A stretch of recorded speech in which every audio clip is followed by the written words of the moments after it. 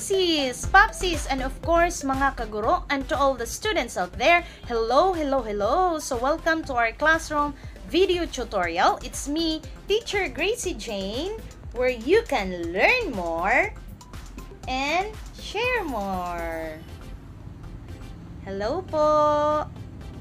Okay, so for today's video, I'm going to show you or to share to you on how to get link from your Google Drive using your Microsoft Word file. So let's do this one. I know you're ready. So let's do this.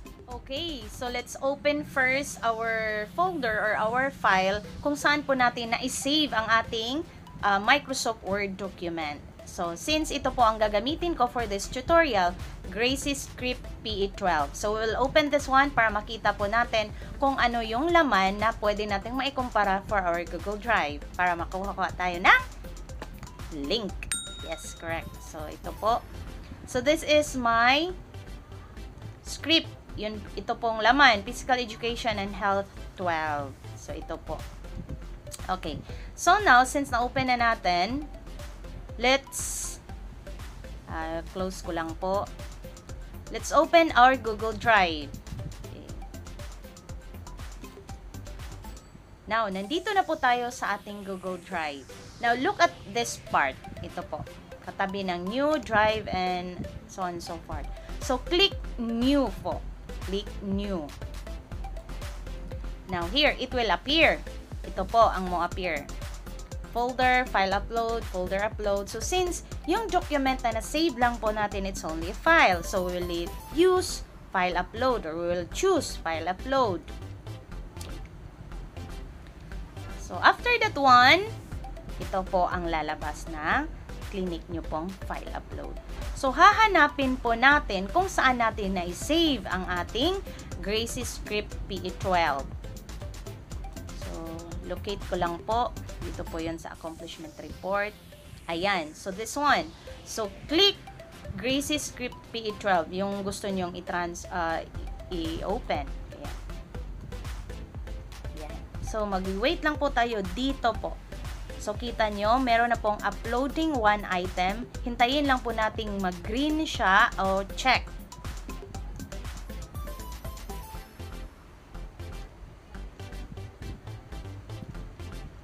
Okay, so nag-check na po siya. One upload complete. Okay. So, ayan po, nag-check na siya. So, now, we will open this one. We will open this one na nasa drive na po siya. So, ayan po, nandito na po yung file natin. So, now, question. Teacher Gracy Jane, how are we going to get a link from that file using Microsoft Word?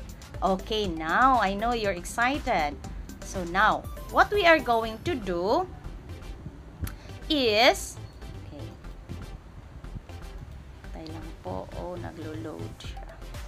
Okay, now, in your document for your Google Drive, right-click po. Okay, right-click. Now, ito po ang lalabas pag nagka-right-click po kayo. So, what you are going to choose? So, get shareable link. Pag gusto nyo pong i-share sa inyong Facebook friends or saan pa man, you can choose this one or you can choose share. So, whatever you like. But for me, I'm used to follow this one, get shareable link. So, ayan na po. Wait lang po natin ang link. Okay. So, super dali lang po siya talaga. Okay, now here. Ito po ang link na sa ating file na po. Okay. So, copy link. Ayan. So, open ko lang po ang aking Facebook. Since doon ko po sa Facebook friends ko, isi-share. And then, you can share pa din kung saan nyo po i-share. So, wait lang po natin. Okay. Okay, shout out to all MAPEH department teachers. Hello, and to all PE advisor. To Sir Eugene, of course. Okay, wait lang po natin. Okay, na po. So, dito ko po gustong i-share. So, right-click and click paste po. So, ito nga po, mga transfer, ano na ito, mga link na binigay ko na share. So, ayan, then, send. So, kagaya nito, yung sinend din natin, magiging ganito po siya. Meaning, in Google Drive form. Ayan. So, this one. Ito na po yung link na kinapi natin to share it with your friends. Okay, ganun lang po siya kadali. Okay? So, again, let's review kung paano gawin ang pagkuha ng link using your Microsoft Word file or your Microsoft document into Google Drive. So first, open your Google Drive. Okay, let's open your Google Drive. And click lang po done since done na po tayo. Okay, click new and then use file upload if you're using file or a folder. So click file and then choose the file kung saan nyo po or choose a folder kung saan nyo po na-save. Pagkatapos, click nyo lang po kung saan nyo na-save and then click open. And then open this one, then right click, and then get shareable link. Yung friends po, hinging ganyan po ang isend natin na link. So right click po, and paste. Paste po, and send. Okay. So, magiging ganito po yan later.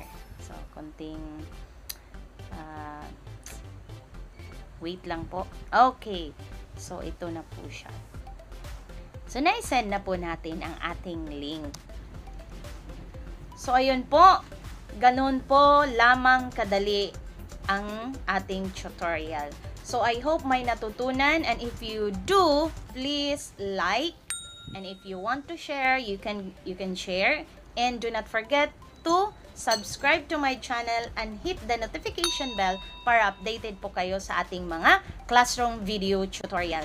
So, wait for the continuation of this video tutorial. More pa po ang ating gagawing tutorial para tulong na rin po sa ating mga kaguruan at sa mga magulang po. So, sulong edukalidad, spread love and positivity.